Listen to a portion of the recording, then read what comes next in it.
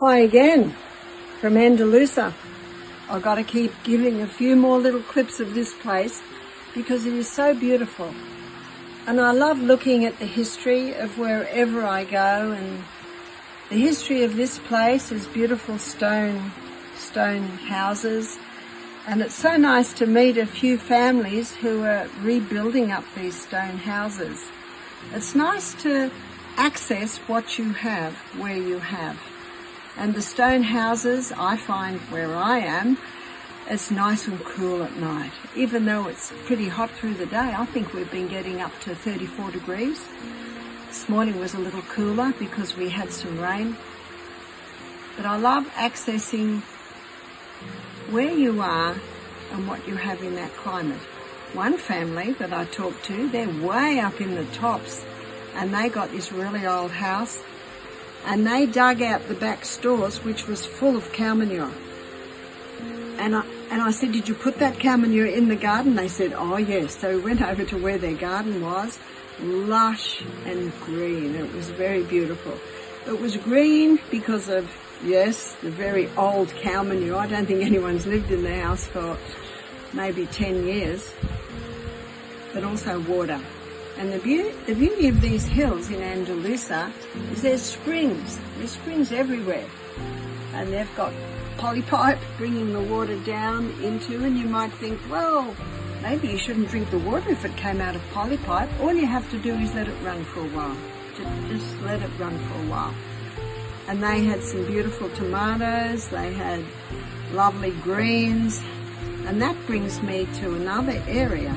There's food that contains nourishment. Unfortunately today, a lot of food is devitalized. It's grown in soil that has no nutrients. It's sprayed, and when a plant doesn't have the nutrients, it's more susceptible to bugs.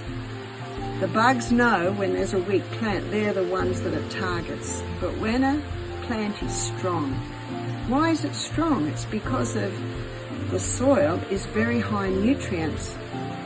But there's one more thing that the soil needs, and that's microorganisms. Microorganisms break down the minerals in the soil and make them available for the plant. Now the plant knows that it needs those microorganisms. So 50% of the fuel that the plant makes from photosynthesis, it sends back down to the roots to feed the microorganisms. Beautiful illustration of the law of service that's written on every plant. Every plant takes with one purpose and one purpose alone, and that is to give. So the plant takes from the sunshine, it takes from the air, it takes from the soil to give, to produce beautiful rockets so we can eat it, to produce beautiful apples so we can eat it. And this morning at breakfast I ate figs from the tree, very high in nutrients. And I love picking that fig and putting it straight into my mouth. And when I pick the fig and put it straight into my mouth, high minerals, high nutrients. It's the minerals that give the flavour. The flavour of that fig is quite phenomenal. And I think most people, most fig lovers know figs don't keep. So the nicest way to eat them is straight off the tree. And there's huge fig trees everywhere, very high in nutrients, very high in minerals, and of course they taste delicious. Don't you love the way God made food not only to be good for us, but to taste good for us? When we taste food, like I tasted that fig, and it tastes great, I'm tasting minerals.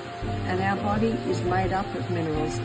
And I think we better spend the next lecture just on minerals. They're so good.